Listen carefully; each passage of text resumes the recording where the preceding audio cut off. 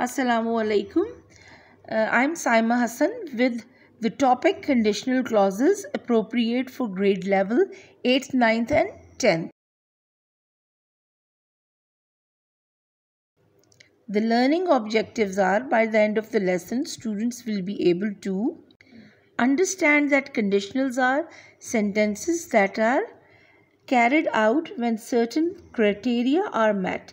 Evaluate a conditional statement and predict the outcome given an input. Identify result and conditional clauses in conditional sentences.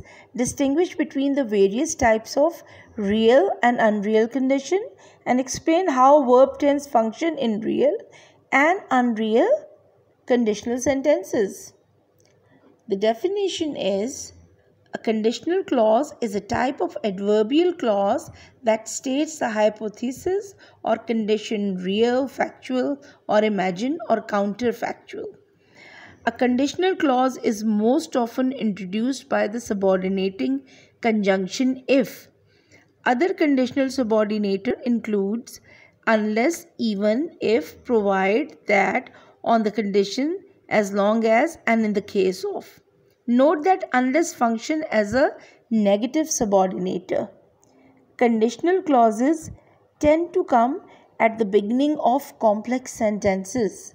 Sentences containing an independent clause and one and more dependent clauses, but like other adverbial clauses, may also come at the end. Now we'll just discuss the types of clauses. There are 6 main types. They are general rule of nature, open future condition, unlikely future condition, impossible future condition, impossible past condition, unknown past condition. General rule: in this event, the law of nature is always happen. For example, the equilibrium between liquid and vapor is upset if the temperature is increased. Open future: this action may or may not happen. For example, if you start thinking about the game, it will drive you crazy.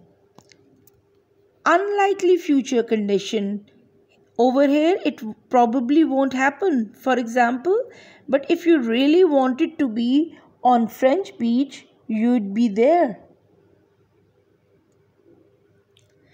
Impossible future condition: this could never happen. If I were you, I would go to the conference center itself and ask to see someone in security. Impossible past condition: this action did not happen at all. For example, I would have resigned if they had made the decision themselves. Unknown past condition: the condition of this past event or action are unknown. It might have happened or might not. For example, if he had been working for 3 days and 3 nights, it was in the suit he was wearing now.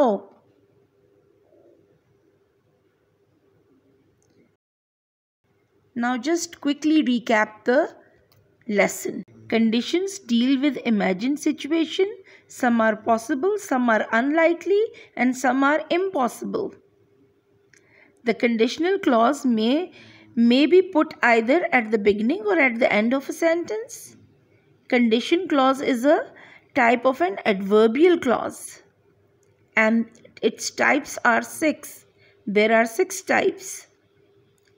A conditional sentence contains an independent clause and a dependent clause that almost always begins with if.